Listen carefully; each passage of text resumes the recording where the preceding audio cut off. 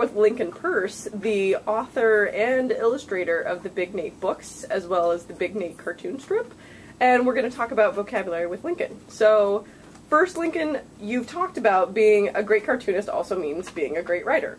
So what can words do that drawing cannot? Well, I think it's more about sort of the whatever emotional landscape your characters are going through, especially in simple cartoon drawings. I feel like there's only so much you can tell with a facial expression and body language.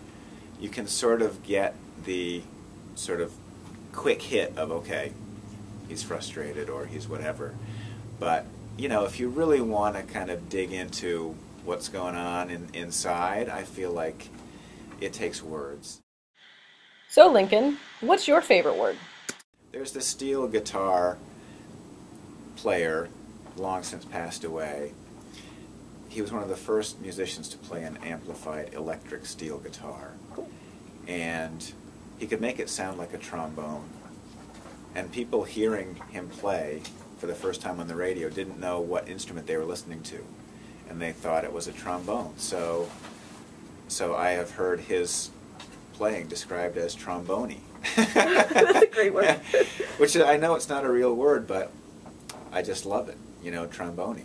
And I've always had that word, even though it's not a real word, in my mind because it made another connection where at some point I feel like I'm going to write a story about a family of circus acrobats called the Amazing Trombones.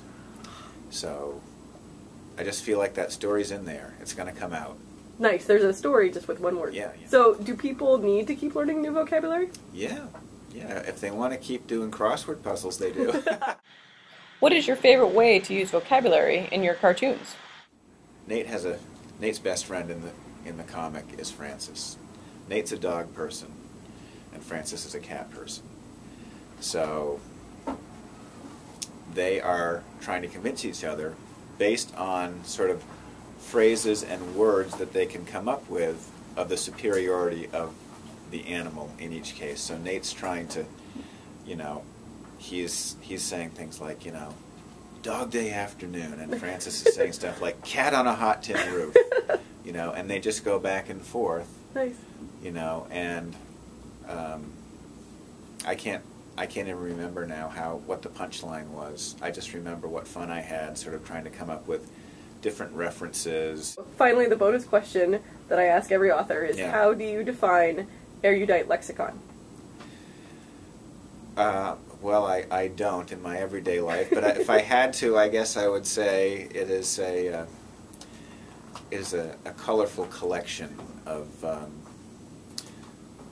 words that one can go to at any time. Lovely, thank you.